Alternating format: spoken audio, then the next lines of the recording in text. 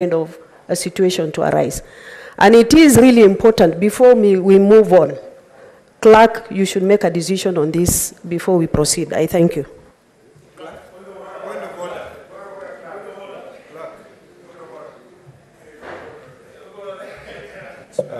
Please turn off either all the mics. As I had undertaken, I would hear one on either side. So we've heard Senator Dulo. If there's any representation on this side, I will hear it. I'm trying to make out who the member is. Senator Halwale.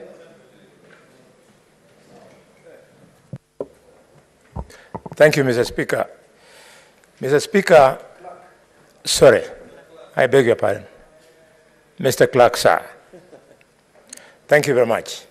Mr. Clerk, I can see the attempt by the Honorable Senator Moses Kachwang.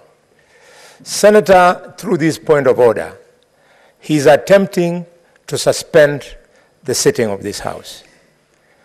And if indeed, Senator Kachwang, you want to suspend the sitting of the Senate, you know what to do. Go and do it. Don't hide in a standing order. Those are not our standing orders. Probably those are standing orders of doing trade in fish and so on and so forth. Mr. Speaker,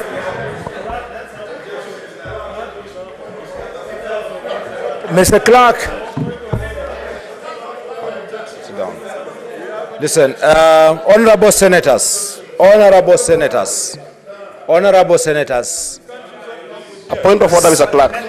Honorable senators, Senator Halwale, you are out of order. Please withdraw the objectionable remarks and proceed with your speech. You are out of order. Thank you, Mr. Clerk. Mr. Clerk, I profusely withdraw and wish to advance my point of order. Honorable senators, I have directed Senator Halwale to withdraw. He has done so. He proceeds with his speech. Thank you, Mr. Speaker. Thank you, Mr. Clerk.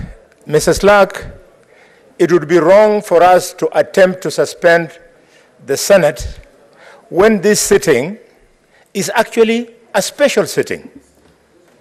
A special sitting to the extent that, Mr. Clerk, we have been invited here for a specific agenda.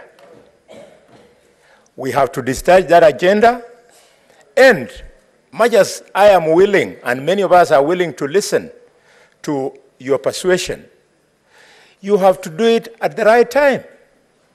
Mr. Speaker, Mr. Clerk, let us proceed and elect the Speaker. And then when the Speaker is in the chair of the Speaker, he will preside over the House, and you are free. When the motion is moved to elect a Deputy Speaker, you are free then to stand in your place and try and advance that which you are trying to do. Your attempt to bring in IEBC, Mr. Clerk, the country must know that this culture of us refusing to respect constitutional institutions must come to an end if we want to uphold a republic that we call Kenya. Mr. Speaker, you must deny him that opportunity to attempt to suspend the House.